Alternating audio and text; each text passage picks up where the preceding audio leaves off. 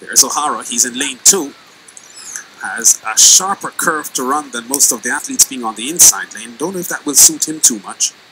Normally not a great turn runner, but a strong finisher. But learning how to run, and maybe he's learned curve running from Usain Bolt, who taller than him, but a master turn runner under Glenn Mills. Set. Off they go for the men's 200 meters. Strong start there for Jason Young. Zharnel Hughes, Miguel Francis from Antigua and Barbuda burning up the track, coming off the turn with the advantage. Francis from Antigua and Barbuda, look at him go. Hughes trying to chase him.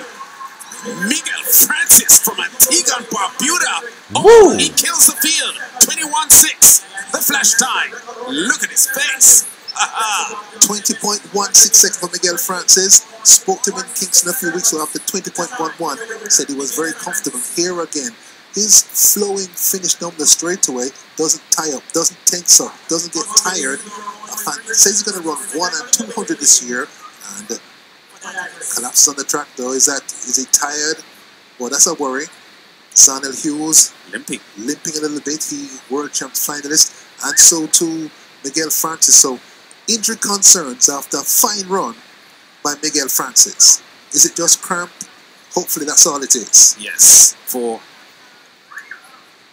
his comfort, I certainly hope it would be cramps, because he came across the finishing line looking comfortable. His strides following the finish looked okay, but then he appeared to have got up very well, did Miguel Francis, and took control of the race right here. Very good curve by him. Once he gets into the straightaway first, he's hard to pick back because doesn't get tired, nice fluent stride, and powerful racers trained sprinting in Jamaica by Glenn Mills and the team there, and confirms his fine form shown a few weeks ago at 20.11. Antigua and Barbuda have had some outstanding sprinters in the past decade. Brendan Christian, Daniel Bailey, Miguel Francis add him to the list. We're going to find 4x1.